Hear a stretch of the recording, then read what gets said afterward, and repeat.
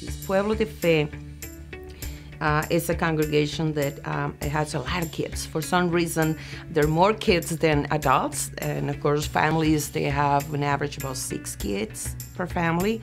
So it's very interesting that many of those kids are part of the church, and many of those kids just cross the street from their building where they live and then attend church because they really enjoy having sermons. Cristo is another Latino ministry here, and that began 3 years ago when one of the leaders, Latina leader, was going to the Agora program, and I met her there, and then we started dreaming about the possibilities, and she was very engaged. She's still very engaged here in the church, and we start the movement to have Bible study group here and women's group.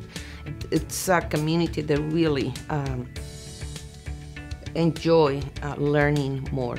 And not only that, but they're creating ministries within the church, which is Bible studies. So they're acting way beyond the walls of the church. They're reaching out. They're the one reaching out and share the word of God.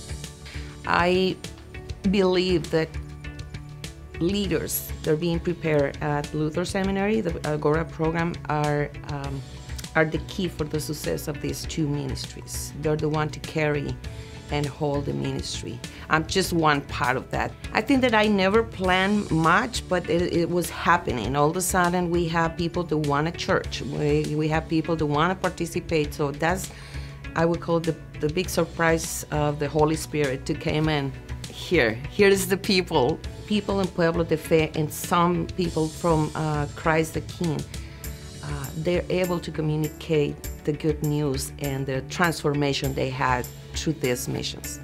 So they have the story. They can share the narrative of this is who we are. My commitment, and I guess not my commitment, is my call, is to be working for the Church of God and the brotherhood of partnership and congregations and simple literacy.